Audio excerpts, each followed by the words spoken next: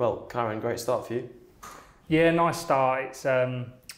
It's one of those tournaments where the first game is key, really. You know, we haven't really got the opportunity to warm up like we would at other tournaments, so you can be caught cold sort of in your first game. So yeah, pretty pleased with how I handled that one. Didn't take you long to get the first century.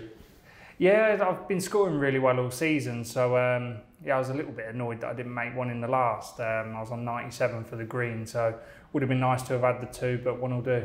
What's it like coming back out to these places, you know, in Turkey, Gibraltar? It feels like the World Snooker Tour is the World Snooker Tour again, doesn't it? Yeah, I said it previously. I think when we went to Berlin as well, it was weird actually, like getting the iron out, because I've been like travelling around with all my stuff in a suit carrier, so I haven't had to iron my stuff for a while.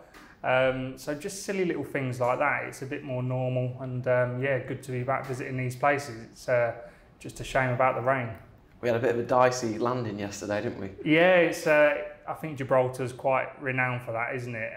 Yeah, sort of a last-minute call from the pilot that we were going to land in Gibraltar, so saved us an hour-and-a-half coach journey from Malaga. So yeah, happy days. What's your approach to these days where there's multiple matches? It can be tough. You've got Andy Hicks next.